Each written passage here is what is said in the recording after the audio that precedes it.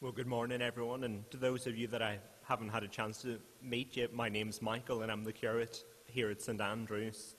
So as we pray together, as we begin, you might want to take a chance just to turn back to that reading in Judges 3, beginning in verse 12. So let's pray together. Father, we come to you this morning conscious of our need for your help, so we ask you to open up our eyes and our ears, that as we turn to your written word and hear your spoken word, you may help us encounter your living word, Christ Jesus. Amen. Well, I have good news for you all this morning. We're now only 96 days until Christmas. Only 96 days.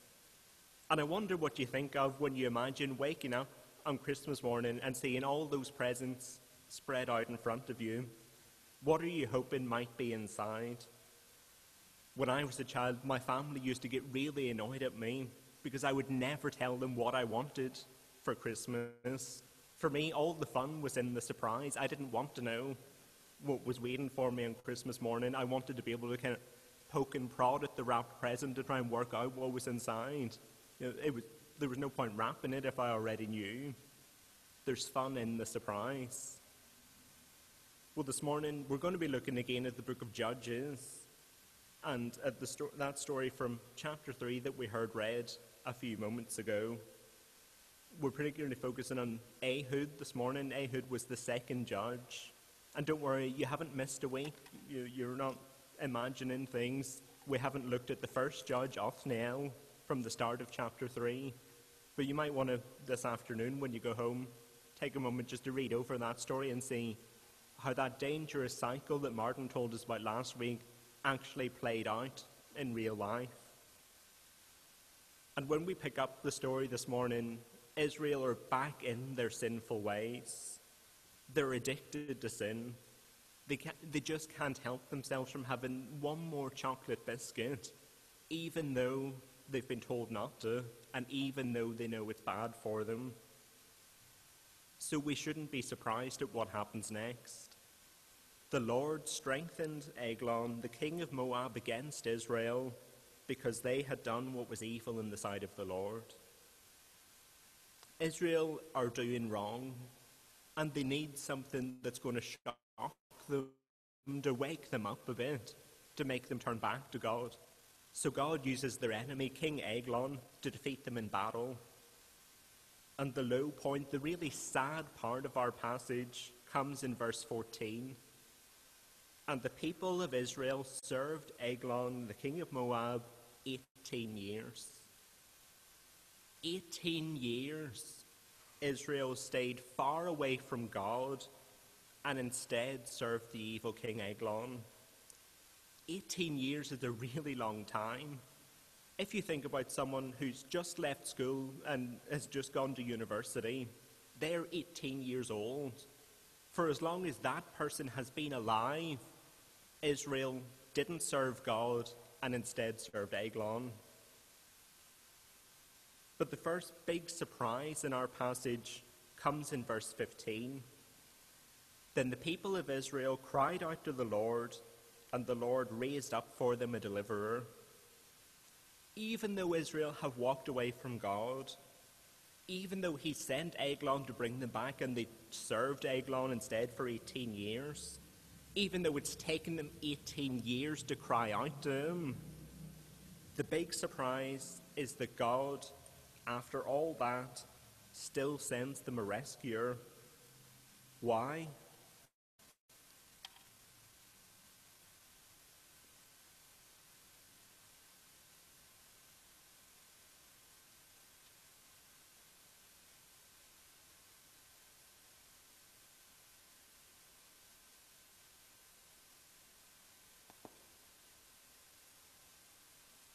Because God still cares. Israel are sinful and stubborn, but they're still God's special, chosen, loved people. Remember what we read last week in chapter 2, verse 18. For the Lord was moved to pity by their groaning. God still cares about Israel, so he sends them another judge, this one by the name of Ehud. So our first big surprise this morning is not that Israel fell back into sin. The surprise is that God, after all that, would send them another Savior. Why? Because he still cares. The second surprise is who God sends.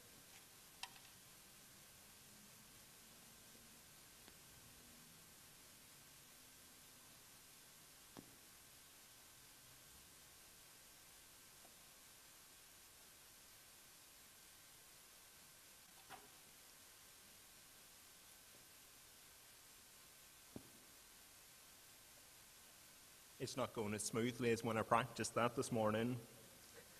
God sends them an unlikely hero. We meet him in the second half of verse 15.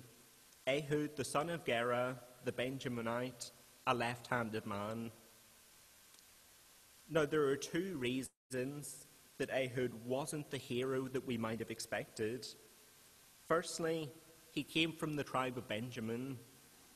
We remember that there were 12 tribes in Israel, named after the 12 sons of Jacob that we read about in Genesis. Benjamin was the youngest brother. He was the smallest and weakest. And the tribe that was named after him was also the smallest and the weakest. So when Israel were expecting God to send them a Savior because they have cried out to him, they might have expected the Savior to come from Judah or one of the other bigger tribes, but not Benjamin. The second reason that Ehud was seen as an unlikely hero was that he was left-handed. Now, these days, we don't make a big deal out of people being left-handed. We love left-handed people. But in past times, it was a bigger deal, especially thousands of years ago when this story happened, because it was much more likely that men were going to have to go into battle and defend their country. And one of the things every good warrior needed was a strong right hand so they could wield a sword. You could fight left-handed, but it was a bit more awkward. So Ehud, from the little tribe of Benjamin and left-handed, was an unlikely hero.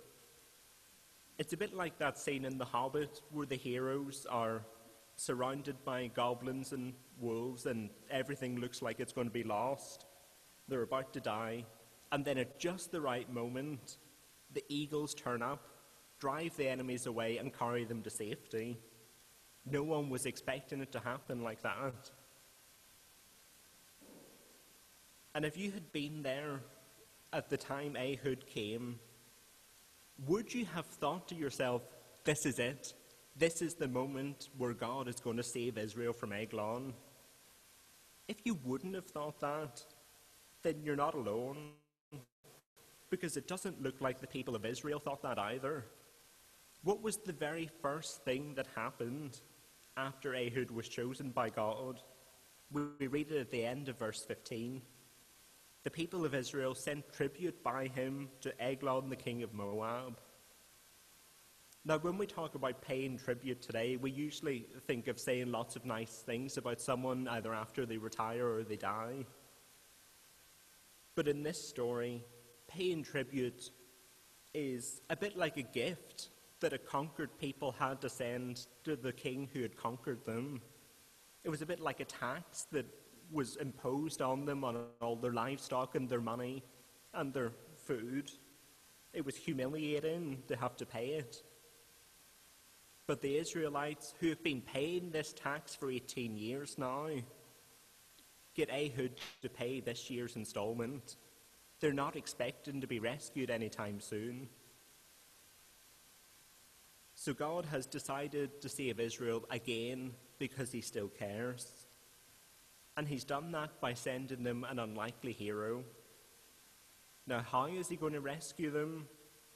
Well, our third surprise is that God is going to show us a funny way to save. He's going to show us a funny way to save.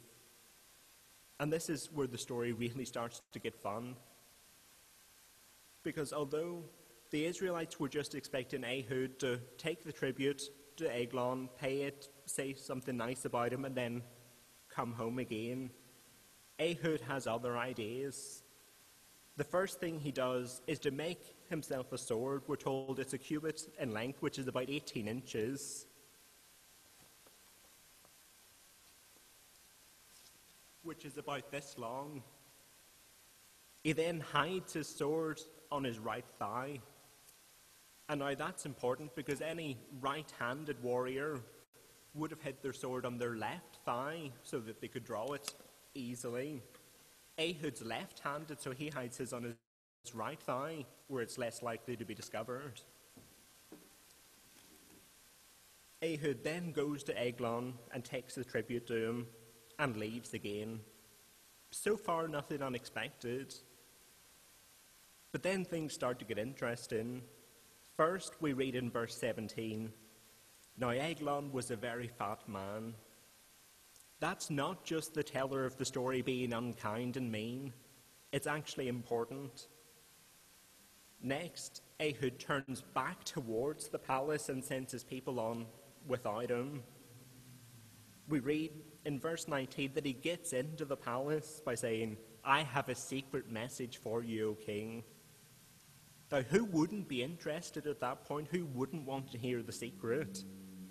So Eglon sends his servants away, and the two of them are alone. He thinks he's going to hear a secret, but we know better.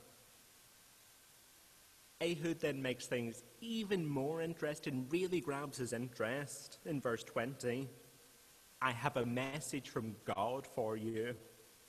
So Eglon stands up, ready to receive this secret message from God.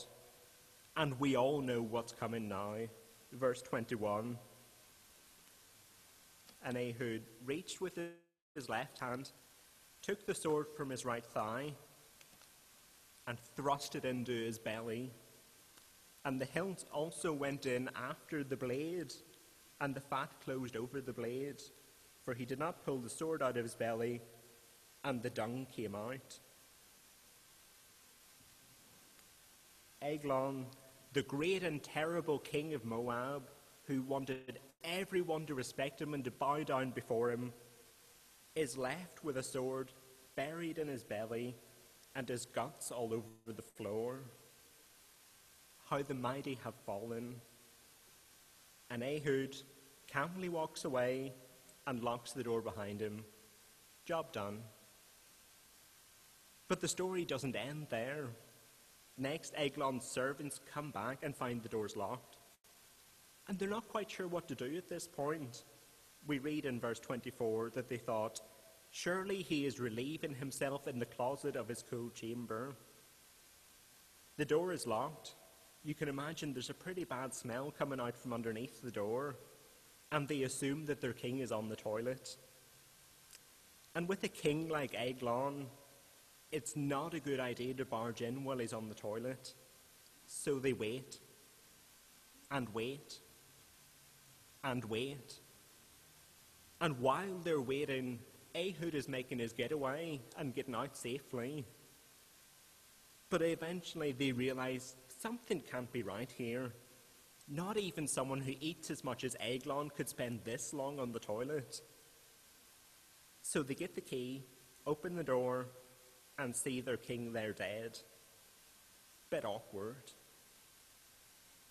Now, if you found yourself trying not to giggle there, it's okay. We're supposed to find this story funny. Eglon was a terrible king who ruled over Israel with an iron fist.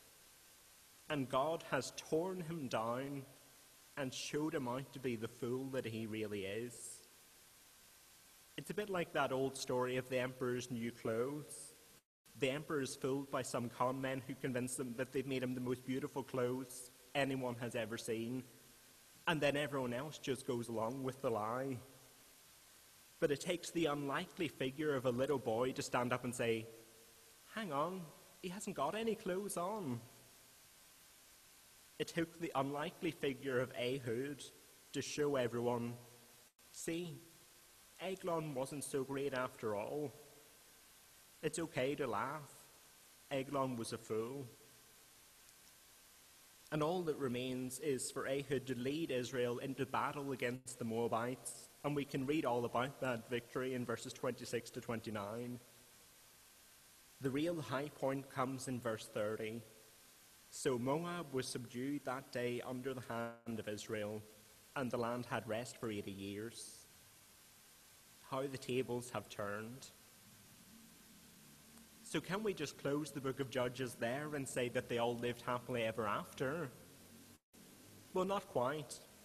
We do read at the very end of our passage that the land had rest for 80 years. But that was for 80 years, not forever after. So we know exactly what's going to happen next. Spoiler alert for next week, the spiral is going to start all over again. We're going to know these words really well by the time we finish in Judges. The people of Israel again did what was evil in the sight of the Lord. Again and again we're going to hear that. God had shown that he cared for Israel by sending them an unlikely hero to save them in a funny way. But it wasn't enough. Israel were still sinful and stubborn in their hearts. And at that point, we might be tempted to just give up, to throw our hands in the air and say, what hope is there for me? What hope is there for us stuck in this downward spiral? Maybe we think that if God hadn't lost patience with Israel by the end of the book of Judges, surely he must have lost patience with me by now, with everything that I've done. But we need only read through the rest of the Bible to see that giving up and refusing to show mercy is not really who God is. He is the God who loves to show mercy and to save us from our sin. No human saviour could ever break us out of this downward spiral of sin. But God still cares about his people, and he still loves to show mercy. So he sent the unlikeliest saviour of all. He sent his own son, Jesus. And the way that salvation was accomplished was the strangest of all. For Jesus did not come to commit violence to kill an evil king. Instead, he was the good king who was the victim of violence, who died in order to save. Had we been standing there on Good Friday, we would not have expected that this was the great moment of salvation. But then 3 days later, Jesus rose again. And he promises that everyone who turns back to him, no matter who they are or what they've done, will receive mercy. Mercy that will never run out. But the story doesn't end there. It doesn't just end with us receiving forgiveness for our sins. For just after Eglon was killed, the battle with the Moabites still had to be won. Jesus, though he didn't lead his people straight into battle, we read right at the end of the Bible that he is coming again, and he will lead us into battle with the forces of darkness. And the amazing news is that he invites all who put their trust in him to be part of that great victory. In the meantime, until that day, each and every one of us can keep putting our trust in the God who loves to save us and loves to show us mercy. Because of what Jesus, the unlikely Saviour, did for us, we can truly sing in our hearts those words that we're going to reflect on in just a moment. What patience would wait as we constantly roam? What Father so tender is calling us home? He welcomes the weakest, the vilest of her. Our sins, they are many, his mercy is more. Let's pray together as we end. Father, we thank you for the gift of your word, and we thank you in particular for the story of Ehud that we've looked at this morning. We pray that you would write your word on our hearts and give us the grace to turn back to you, to turn back from the cycle of sin that we keep throwing ourselves into. We pray that you would teach us to throw ourselves on your mercy, which is far more than our sins could ever be. We ask in Jesus' name, amen.